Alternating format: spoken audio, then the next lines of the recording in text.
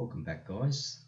This is my CPS2 board here. This is the Capcom CPS2 arcade board. That's the drill bits that I've got there because I'm about to open up this arcade game board. Now, this is obviously the B board, which is the game board.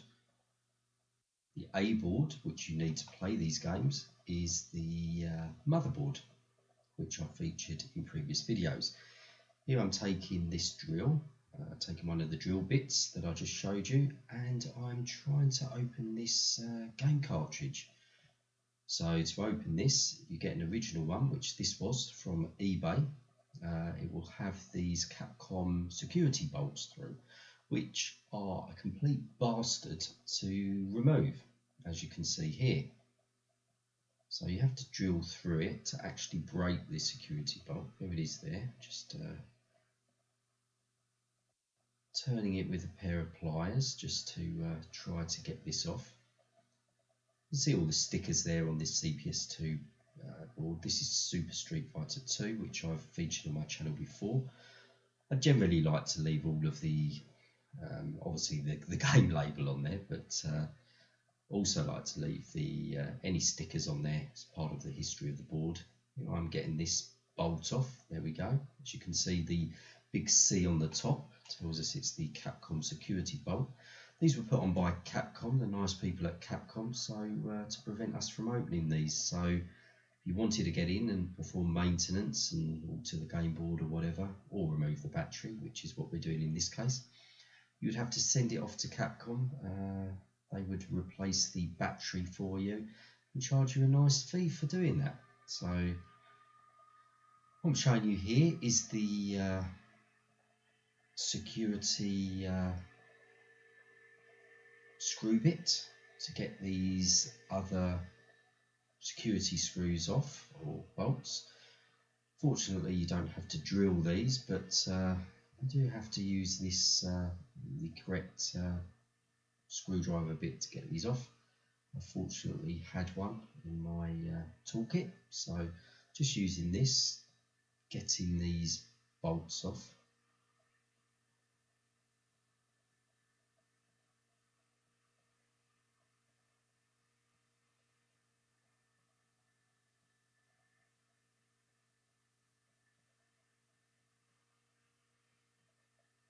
In this house where I'm actually doing this, wasn't fortunate enough to have a workbench or anything, so I'm carrying this out on the floor in the lounge, front lounge. It's the old crappy rug in the centre there. It's a wooden floor, so I'm actually performing this on a carpet or on the rug, just in case unwanted static electricity will destroy the arcade PCB and ROMs. There we go. So I've got those bolts out. Carefully take the top off, and there you can see there's a cable attached. Now this is for the, I believe it's the counter. And I like to preserve this, so I'm going to carefully disconnect this jumper cable. I have seen boards before, and actually I do own a CPS2 board. I believe it's X-Men vs Street Fighter in my collection, and it didn't have this. This had already been removed, this little clock counter thing, or credit counter, and yeah, this one had it. So I'm just going to have a look inside the case there. You have the PCB circuit board. So there's two boards there, one sitting on top of the other.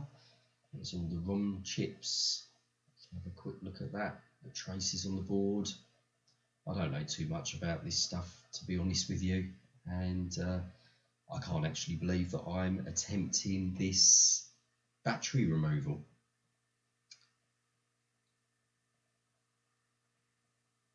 So there's the culprit, the red battery. There's the underneath of the PCB board. You can see all the traces and the solder points of where the ROM chips, various chips are soldered to the arcade PCB. Showing you that.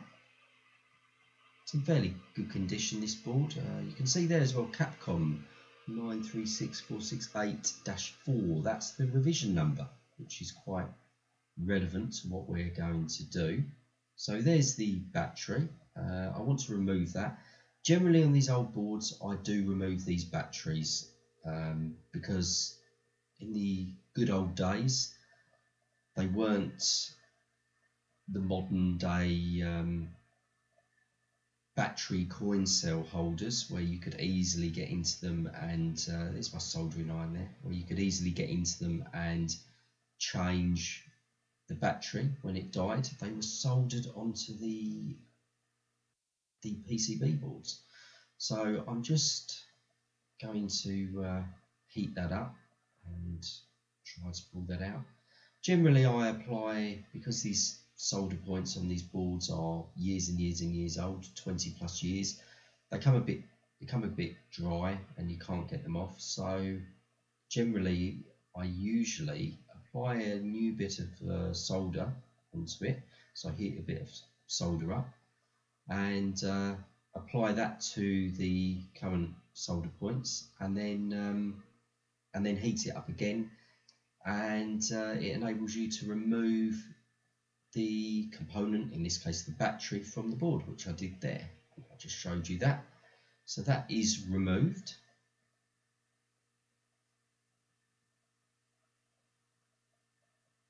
And this is the device that we are installing. Now this isn't another battery. You can, if you want to keep this battery or this arcade PCB as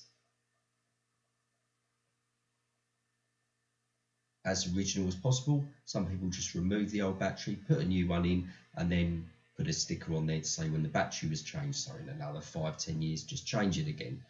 I went for this method. So this method is the preferred method these days. It's called the InfiniKey. It's a little PCB board developed by a clever bunch of guys, and as you can see, I'm just attaching this to the PCB. This does require soldering. I'm a complete beginner, a complete idiot when it comes to these sort of things. So I'm making this video and uploading it to my channel just to show you guys that if an idiot like me can do this, then you can certainly do it as well. Now this is a revision 4 board, so you've got to install this InfiniKey this way. If it was one of the other revisions, which it says on the InfiniKey, which I pointed out at the beginning anyway, then you'd have to install this a different way. But the clever guys that have developed this have got video tutorials on YouTube, and that's what I use basically. In fact, this is one of the more difficult ones to install, the revision 4. Revision 3 is exactly the same. There's the old battery there, but yeah, you had to get power from the actual board, +5, and also ground. So that is why I soldered on the red and the black wire, which I'll zoom in on in a second. So I'll try to focus. So there's basically 4 solder points there that I had to solder this InfiniKey onto the board. You can see there, it will focus. So there I'm pointing to it with a old cable tie, see if it focus. So yeah, that's the best I could do. It was a real crap, cheap soldering iron. I'm not making excuses, I'm crap at soldering anyway. I've got this old cheap soldering iron that came with this set of other tools, so it wasn't one I bought separately. So I soldered them on, and there's the ground wire. So I just used a black wire that I had in an old electronics kit. So no special wires here.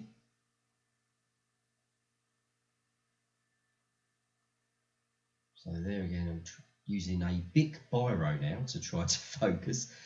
There's the 4 solder points. There's the ground cable. So it just goes on that point there on the InfiniKey. I've soldered the other end over, just over onto that point there. And then the red wire is the +5 volts. So again, I've attached that to the relevant section. It says 5 volts on the InfiniKey, and then I've attached it to that section there to give it the 5 volts. There probably are other sections on the board, but again, I just followed a video on YouTube. I believe it's from the guys that developed this, so I will put the link to that video in the description of my video. Right, okay, so here we have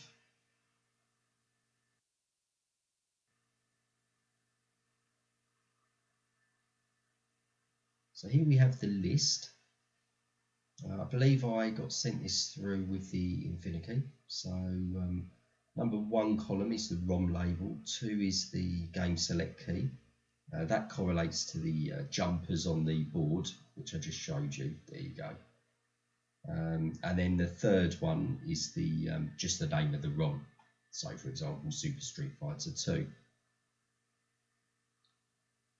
And there I've circled it in the red biro, so that tells you what jumpers you need to leave open and what you need to close. Here we can see, you can just about see on those stickers, on the ROM chips. You should be able to see the, very faintly, it will have the code there. And that actually matches that there. So there we go.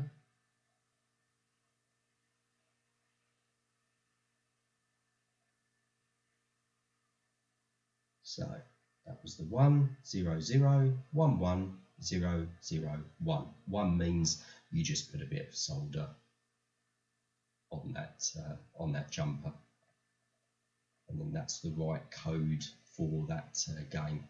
There you go. Now what this actually does, guys, is it enables you to use these boards. There we go, I'm just putting everything back in the case. Enables you to use these boards without the without having the battery installed. So, you know, I could have replaced the battery, then I would have had to mark it up, and then would have had to do this again in another 5, 10, maybe 15 or 20 years or whatever. I didn't want the hassle. Install this InfiniKey, and the reason is because if these boards don't have the battery or the InfiniKey, the actual game ROM loses the decryption keys, so it will no longer function, and this is where the term suicide battery was coined by those nice guys at Capcom. So yeah, you basically couldn't play the game, it was just a dead board. Just showing you the labels on there. So installing this InfiniKey just means that the game keeps its decryption keys and you can still play the game.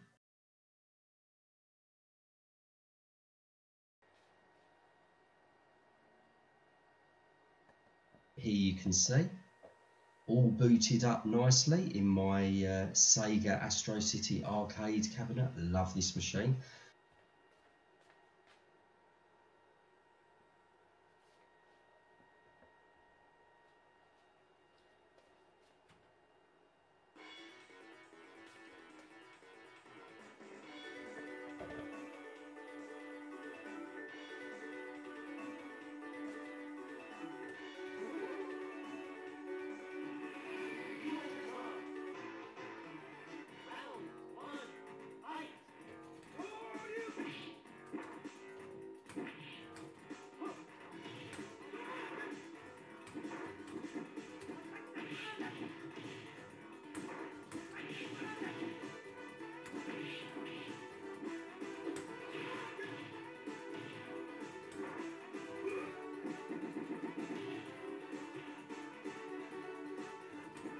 just having a quick go here using Ryan and getting my arse handed to me by Zangief.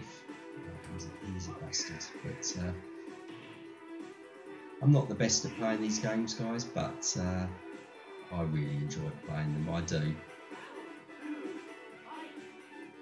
Nothing beats the original games or the original hardware and playing on an authentic arcade machine. I just absolutely love it. I know these games can be emulated and everything else, and they're quite accurate, but nothing beats this in my opinion. My X-Men vs Street Fighter board I bought from the same seller, and both of these boards were meant to be untouched and genuine and everything else, and it took me a while before I even got round to opening them up. And the security bolt that you saw me remove from this board, there wasn't one on the X-Men vs Street Fighter. Anyway, I opened it up. Obviously it was a lot easier to open up because I didn't have to drill through it, and it didn't even have the battery on board. So that board and it didn't have the InfinKey installed. So it was what's known as Phoenixed, which means that it contained non-original ROM chips to basically enable the game to play. So I was a bit pissed off about that, but I didn't make a complaint about it because the game still plays okay and everything else. But you know, I would have preferred to have the all the original chips and just installed the InfinKey, which I would have tried myself.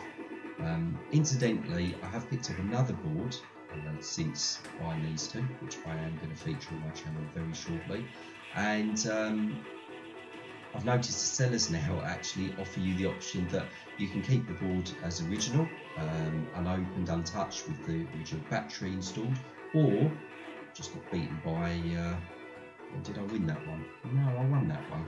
So final round against Edmund Honda. But yeah, so you can keep the boards intact, or the seller offers to install the InfinKey for you. So I thought, well, that saves me a job. So on the latest board I got, I actually asked him if he would install the InfinKey for me. He did, and the board works fantastic. So don't have to worry about these batteries. It's always a good idea to remove these batteries anyway on these old arcade boards, because the last thing you want is, you know, for them to leak, die and leak, and you have nasty battery acid just destroying your board, the PCB traces and things like that, which can take ages to repair. In my case, I wouldn't be able to repair them, so I just have to sell them as parts. But there you go, I got beaten again. So it's just showing you, spinning around, just showing you that this board actually works with the InfinKey. I'm really happy about it. I was really nervous doing this install because, like I say, the easiest option would have been just to put a battery, replacement battery in there. But I thought, as I've got it open, I may as well just attempt this InfinKey install. It wasn't too bad, to be honest with you. There was just a total of 8 solder points, so with the 2 wires, so that's not too bad. And if an idiot like me can do it, guys, you can also do this. So yeah, just thought I'd show you this. I hope to feature more CPS2 hardware on my channel in the future, and cheers for watching, guys.